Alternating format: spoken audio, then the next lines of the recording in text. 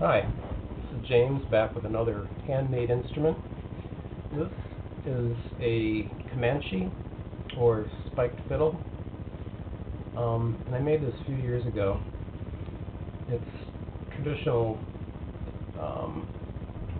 fiddle played in Turkey and Iran, Persia, and a lot of other countries, Africa, parts of Asia, all based on the same sort of design.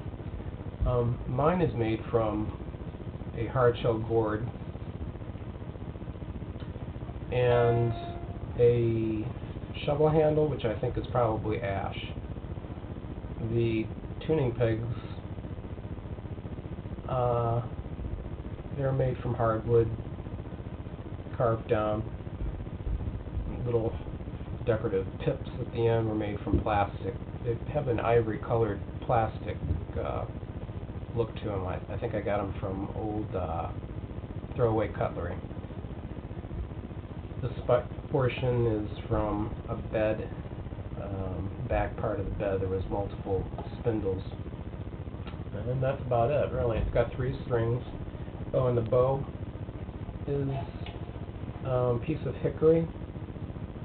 And this is just monofilament, like,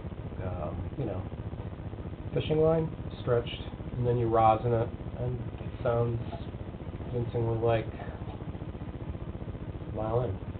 And I can't play it, so here it goes.